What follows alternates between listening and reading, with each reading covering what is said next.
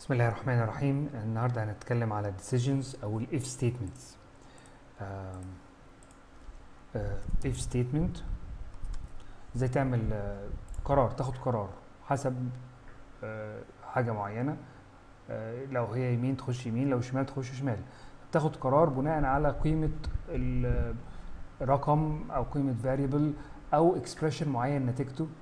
فخلينا مع بعض هنا في الكوماند منيو نجرب حاجه. لو انا قلت 2 اكبر من 0، هل 2 اكبر من 0 صح ولا غلط؟ هي فعلا 2 اكبر من 0، يبقى اذا دي ترو. يبقى انا لو جيت هنا كتبت 2 اكبر من 0 ده ترو. في البروجرامينج لانجويجز ترو يعني 1، فدي يعني 1. ولو قلت 2 اقل من 0 دي فولس، مش حقيقي، فدي قيمتها 0. فلما كتبت 2 اكبر من 0 دوست انتر، فهو قال لي الانسر بواحد، معناها اتس ترو، صحيح 2 فعلا اكبر من 0. فاللي انا كتبته هنا ده اسمه لوجيكال اكسبريشن. هو اكسبريشن، بس اكسبريشن النهايه بتاعته يا اما 1 يا اما 0. فحسب اكبر ولا اقل او بتساوي او ما بتساويش. انا هغير الفورمات اخليه كومباكت. فالاكسبريشن 2 اكبر من 0 ده ترو. طب لو قلت 2 اقل من 0 ده مش حقيقي، ده فولس، فاداني 0، يعني اتس نوت ترو، اتس فولس. طيب خلينا نستخدم بقى الاف ستيتمنت. قلت اف، اكتب حاجه وبعدين اشرحها لكم. يعني اف راند اكبر من نص، display greater end. طب انا عملت ايه هنا كده؟ انا استخدمت حاجه اسمها راند دي، ده فانكشن بتطلع راندوم نمبر من 0 ل 1. فانا لو كتبت راند هديني اي رقم ما بين 0 و 1. كتبت راند تاني هديني رقم تاني. فالرقم ده ممكن يبقى اقل من نص او اكتر من نص، كل شويه بيديني رقم. فانا لو خدت الاف ستيتمنت دي، قلت ايه؟ اف كونديشن معين، شرط معين، لو اتحقق اعمل دي، لو ما اتحققش ما تعملهاش. وبعدين فهو الاف ستيتمنت بتتكون من 3 مراحل، زي الفور ستيتمنت كانت بتتكون من 3 اقسام. القسم الاولاني هنا اللي هو الشرط، اف شرط حاجه كونديشن معين، وبعدين لو اتحقق اعمل ده، وبعدين اند.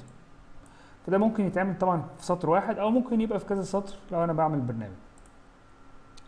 فانا بعمل دي الراند ده ممكن يطلع اقل من نص زي الحاله دي، فبالتالي ما كتبش جريتر، او اكبر من نص زي الحاله دي فكتب جريتر. وممكن اقعد اعيد كل شويه يطلع اكبر من نص، او يكتب جريتر، او اقل من نص مش هيكتب. فدي اللي هي بنسميها اف ستيتمنت. فالاف ستيتمنت هي عباره عن اللي نكتبها اف كونديشن ستيتمنت اند. ده التقسيمه، التركيبه بتاعتها هي بتتعمل بالشكل ده. تمام. والكونديشن ده هو اللوجيكال اكسبريشن، زي ما اتكلمنا قبل كده، لوجيكال اكسبريشن. فانا عندي كذا شكل من ال او كذا ريليشنال اوبريتور بنسميها. الاوبريتور اللي بتعمل العلاقات، في عندي اقل من او اكبر من او بتساوي بتتكتب 2 ايكوال جنب بعض في ماتلاب، او اقل من يساوي، او اكبر من يساوي، او في ما بتساويش نوت ايكوال عباره عن العلامه دي وبعديها ايكوال. فدي كلها بنسميها ريليشنال اوبريتورز. زي الاوبريتورز الثانيه اللي هي بلس وماينس، دول اوبريتورز، بس دول ريليشن اللي بيدي علاقه ما بين حاجه قبلها وحاجه بعدها. طيب ففي اكزامبلز مختلفه. خليني دلوقتي اقول لكم احنا عايزين نتعلم الاكسبريشنز، اللوجيكال اكسبريشن، وحاولوا تتوقعي معايا نتيجه الكوماند اللي هكتبه. فانا هكتب ستيتمنت اكس بتساوي 3 اكبر من 2. دي هتديني ايه؟ خد بالك ان دي اساينمنت، فاكس هنحط فيها رقم، هنحط فيها حاجه بعد الايكوال، فبنبدا من بعد الايكوال ونشوف ايه اللي هيحصل. 3 اكبر من 2 دي لوجيكال اكسبريشن. هل ال3 اكبر من 2؟ 3 اكبر من 2، فاذا دي الاجابه بتاعتها 1.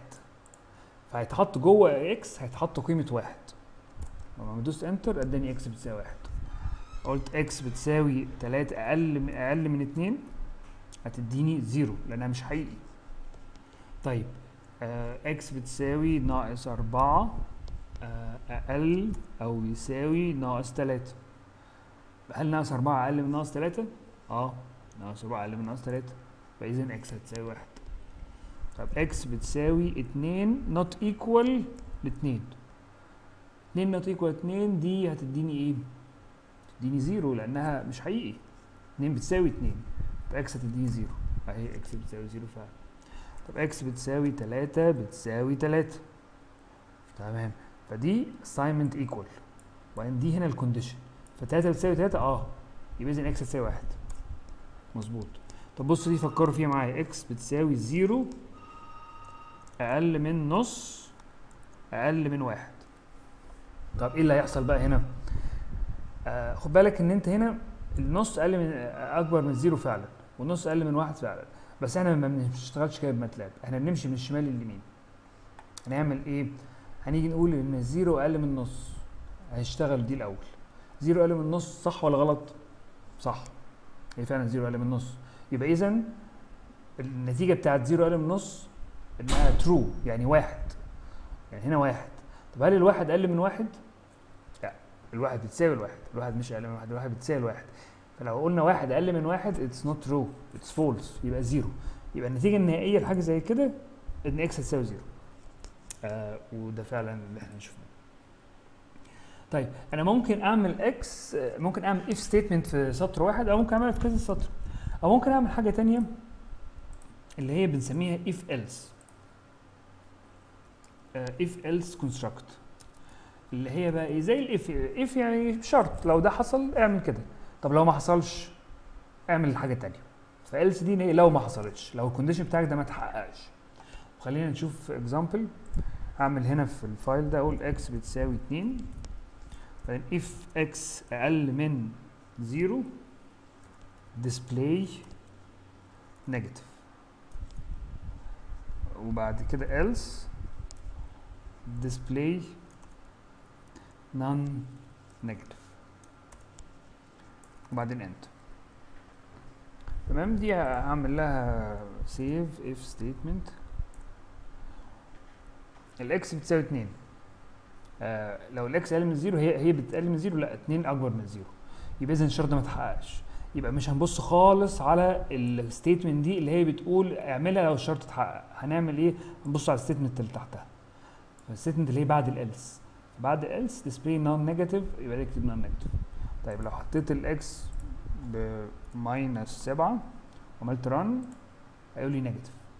لو حطيتها ب0 وعملت ران هقول لي نون نيجاتيف، لانها الاكس ب0 هي مش اقل من 0، هي بتساوي 0، فاذا هنروح على الالس. طيب يبقى ده الاف الس. طيب خلينا نشوف مثال. هنعمل بروجرام تاني. البروجرام ده الهدف منه ان انا احسب البالانس. تخيل انت بتروح بنك بيقول لك لو حطيت اقل من $5000 عندي في البنك هديك نسبه 9%، ولو حطيت اكتر من $5000 هديك نسبه 12%. كويس؟ فهي في قرار هيتاخد النسبه قيمتها كام حسب قيمه البالانس بتاعك. فهناخد نعمل بالانس، ونخلي البالانس ده بيتعمل راندوم، 10000 في راندوم. الراندوم لو تفتكروا احنا قلنا انها بتبقى من 0 ل1، فلو كتبت راند هيديني رقم من 0 ل1، هتضرب في 10000 هيديني في النهايه البالانس ده ما بين 0 و 10000. ممكن تبقى اكتر من 5000 او اقل من 5000. لو كانت الرقم اقل من 5000 يبقى خلي الريت الفايده ب 9%. لو اكتر من 5000 خليها 12%. تمام، والبالانس الجديد هيساوي البالانس القديم زائد الريت في البالانس. بعد سنه هتزيد وديسبلاي النيو بالانس after interest compounded is format bank. خلي الفورمات بانك display new balance. طيب احنا المفروض يعني كل حاجه في البرنامج دي فاهمينها، مفيش حاجه جديده خالص الا يمكن الاف ستيتمنت. ادي البالانس هيتغير كل مره بشكل معين، والريت هيتحسب وهيكتب لي النيو بالانس بعد سنه. طيب خلينا نعمل له رن. طيب هو النيو بالانس 5290، فهو اذا كان البالانس اقل من 5000 وزاد شويه بقى 5290، هنا 8963 حسب قيمه البالانس اللي احنا مش عارفين ايه هو. ممكن نخليه يبان، نعمل كده خليه يبان. البالانس كان 1400 بقى 1500، نعمل رن 4000 زاد 9000 بقى زاد فوق ال 10000. فده كده بطريقه معينه ان احنا يعني او وضحنا ازاي نستخدم الاف ستيتمنت في البرنامج. فاحنا عندنا الاف else فكرتها في ايه؟ انك بتقول اف في كونديشن معين هتعمل ستيتمنت A، else تعمل ستيتمنت B، وبعد كده انتر. تمام. ممكن بقى في حاجه تانية اسمها else if. else if دي بقى معناها ايه؟ لو انت عندك اكتر من شرط، يعني بتقول ايه؟ لو هي اكتر من 5000 اعمل كده، ولو اكتر من 10000 اعمل كده، ولو اكتر من 15000 اعمل كده، اكتر من 20000 اعمل كده. فعايز تحط كونديشنز كتيره، فممكن تستخدم else if. طيب خلينا نقول ان هو لو انت عندك بالانس اكتر من 10000 يبقى الريت 15%.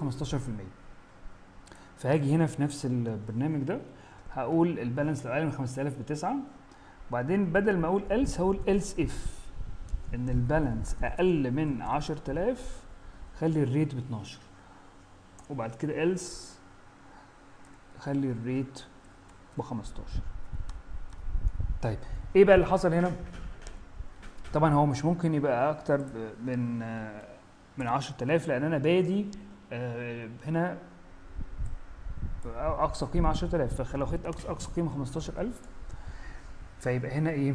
لو البالانس اقل من 5000 يبقى الريت 9%، اقل من 10000 يبقى الريت 12%، اقل من 15000 او يعني اكتر الشرطين دول ما اتحققوش يبقى الريت 15%.